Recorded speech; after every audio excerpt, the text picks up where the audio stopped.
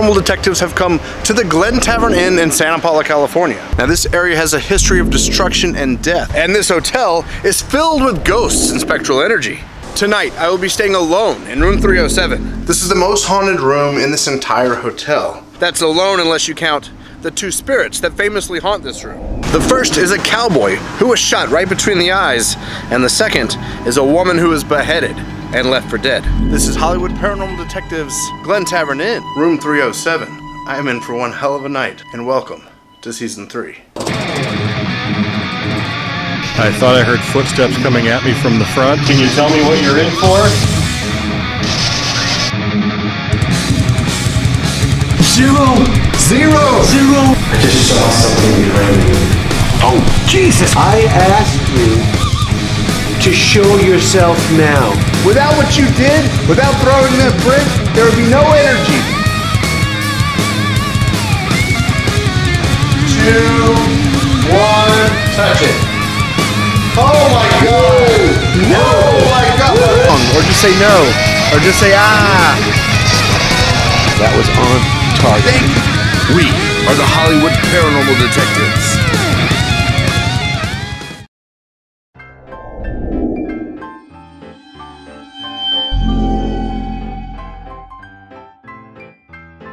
The Glen Tavern Inn was built in 1911 in Santa Paula, California as a high-class hotel and a getaway for California's high society and Hollywood's elite. Famous guests include John Wayne, Marilyn Monroe, Carole Lombard, and the legendary Houdini. But on March 12, 1928, the St. Francis Dam broke, flooding almost the entire city.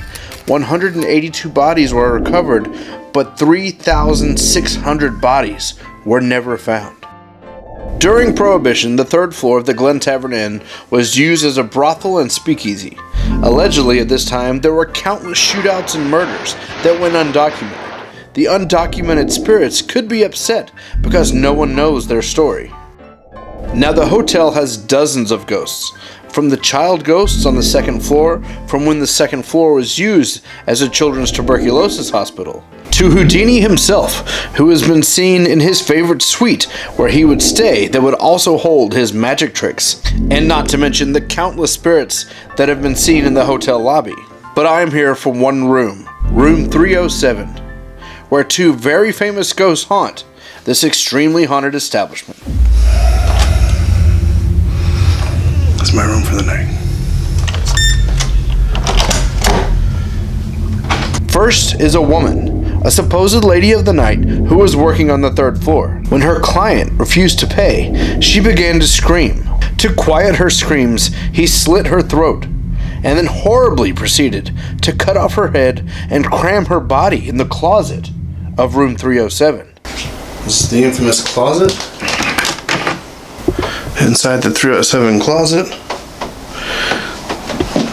we don't know what the fate of her attacker was. Could the lack of justice for her murder be the unfinished business that keeps her spirit in room 307? I'm inside room 307 by myself. This is a creepy room.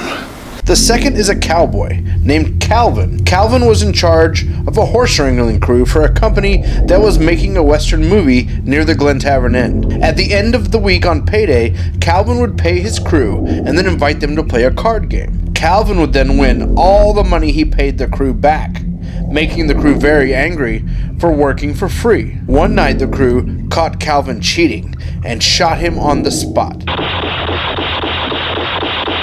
Shot him right between the eyes, and they took his body down the dumbwaiter and buried him on the property in an unmarked grave. They say he kinda looks like the Western legend Buffalo Bill, and that he likes cameras and actors. Well, then I think he'll like me. This is what I'm gonna do. I got a game plan for tonight. So tonight, I'm gonna treat the room like I'm a normal hotel guest till about midnight. I'm just a normal guest? I'm just a normal guest? So I'm gonna set up all my equipment and I'm just gonna kind of relax. I'm gonna kind of use that as your average hotel guest's experience in this room. And then after that, at midnight, I'm going to take my camera and I'm going to go out. I'm going to go all the way down to the lobby and I'm going to come all the way back up. And when I come back in room 307, I'm going to treat it like a hot zone. I'm going to come in and I'm going to investigate. So I'm going to come in investigating from midnight to about 3. And then after that, I'm going to leave all the equipment on, leave both cameras on, and I'm going to go to sleep. And see if anything has messed with me. So, I'm nervous. That's the plan. Now, I'm no stranger to the Glen Tavern Inn. Since I've moved to California, I've probably stayed in this hotel about 10 times. And of those 10 times, I've probably investigated this room about 5. So I knew exactly what to do to try to make contact with these 2 particular spirits. And I also knew that the pesto cheese pizza from the hotel restaurant was the way to go for dinner. With midnight fastly approaching, it was time to put my plan into action. For Calvin, I'm going to set up the Mel K2 on a deck of cards to see if he'll cheat. And on the prop gun we used in the goldfield, I used our brand new EDI meter. And for the lady in the closet, I used the Mel Rem touch sensor, and I also used the coin decks we used on the USS Hornet. And as always, I'll probably be using the tried and true Ovilus 3. Taking a walk. Look at me. 3rd floor is pretty cool.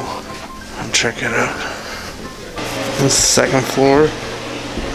This floor is a kids' TV ward. Nothing so far.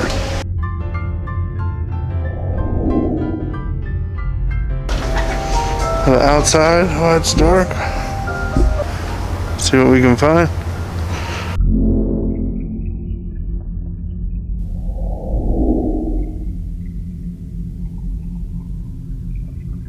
Now, I'm not saying this is paranormal, but neither my handheld camera nor the stationary camera picked up any audio for the first hour after I returned to the room. And I've heard 307 is known for disrupting electronics, but that hour of investigation is lost. And then out of nowhere, they both started recording audio. Now, I'm not saying that's 100% paranormal, but it is unexplained.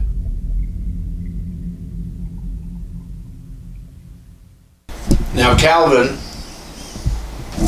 I heard you were in charge of the horse stranglers, and I heard you would pay your men, and then you would invite them back here to play cards, and then you would cheat them out of their winnings. Does that sound right, Calvin?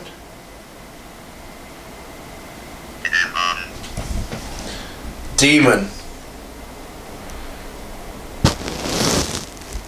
Never heard about there being a demon here.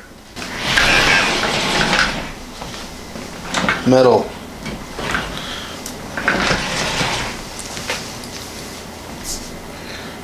Is there anyone in the closet? If you want your privacy, you can close that closet door. Do you want to close the closet door? You want me to close the door? Make a device in there go off. Now, Calvin, I heard you were cheating at cards, boy. That's the last thing you want to do. Rabbit. Is that an insult? A Western insult? Calling me a rabbit? Bet. Bet. Are you betting at cards? Come on, Calvin. Pick up a card. Pick up the gun.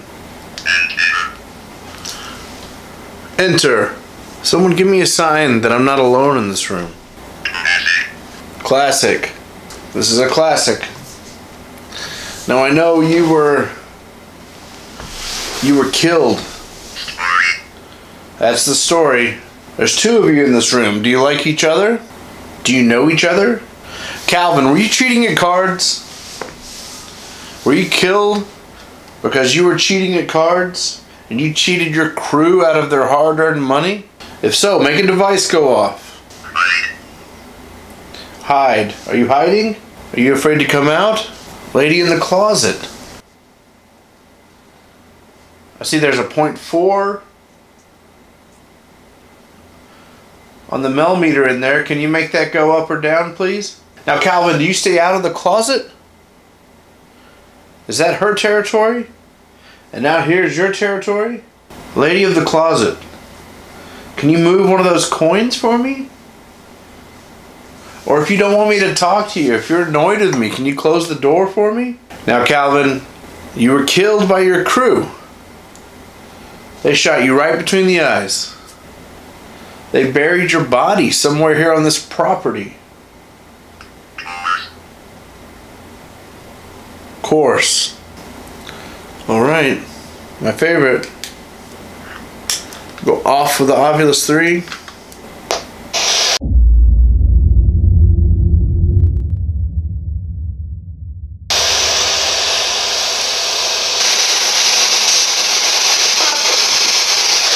Lady in the closet, are you here with me?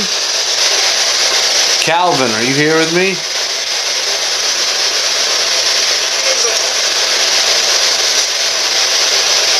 And you see I've got a pistol on the bed.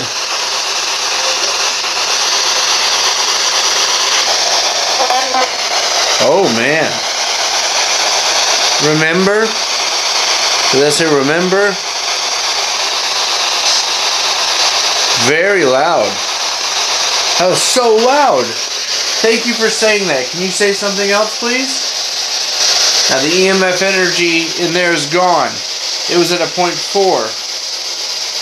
I just got a cold chill.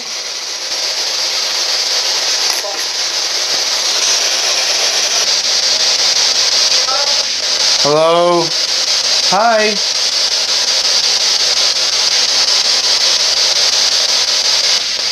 Do you remember me? I've been here before. What's your name?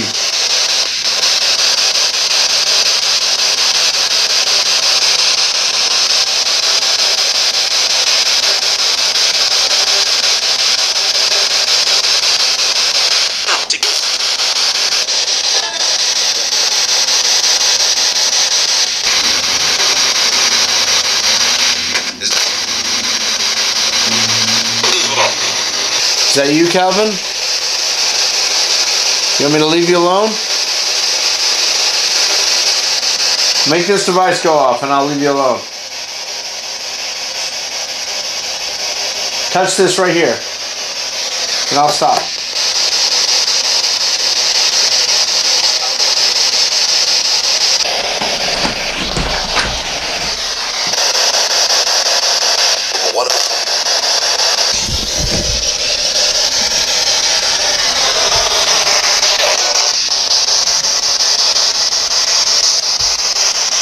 Lady in the closet, can you talk to me?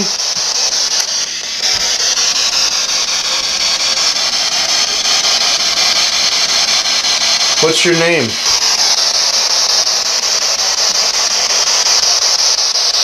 Really not kidding a lot. I'm not even getting a vibe. Did some hard investigating, went through the devices. Wasn't feeling it. Kind of gonna go back to my original game plan. I'm gonna go back to normal, act like I'm just a normal guest, and hopefully by the end of the night I can make some contact with somebody. Doors open to the closet. Got the K2 millimeter 0.0. Just kind of laying here. Mic's on. Just sort of laying here for a bit. Getting pretty tired. Keep this camera next to me. If anything happens, I'm gonna grab it. Yeah, let's maybe go to sleep. See what happens. Good night.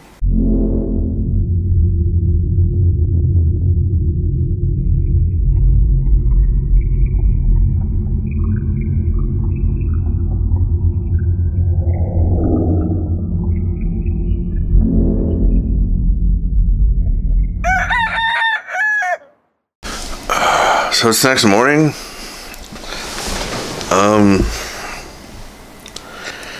Unless I got something on camera, I recorded all night. Not a lot of activity. I mean, it's the next morning and I'm closing up and I really feel like this is a pleasant room. I don't have any vibes of any kind. But you know what? That's what happens when paranormal investigation. Maybe this is all legend. Maybe this is all tales. Maybe there's nothing going on here but paranoia and a creepy old room. Just a nice big closet that makes you think up a story that goes with it. I got a little bit of spirit box activity. Oh man. Remember? Did I say remember? But, you know, spirit box is controversial right now. But for Hollywood Paranormal Detectives and room 307 of the Glen Tavern Inn, good night. Thank you for watching episode 1 of season 3 of Hollywood Paranormal Detectives. We do not know when our next investigation will be due to COVID-19, and thanks for staying with us through this troubled time. And don't forget to subscribe to our YouTube page, the main source of Hollywood Paranormal Detectives, and please hit that bell so you don't miss one moment of paranormal investigation. You can also find us on Instagram, Facebook, Twitter, and TikTok. To get your H.P.D merchandise, go to H.P.D's Creepy Closet. We now have phone cases, fanny packs, and face masks. To help support the team, join our Patreon page. And we'd like to thank patrons Kate Rochester, Regina Giganti, and Gustavo Miranda. Thank you for all your help. Without your support, none of this would be possible. And as always, like, follow, and share this video. If you like what you see, let everyone know. Thank you.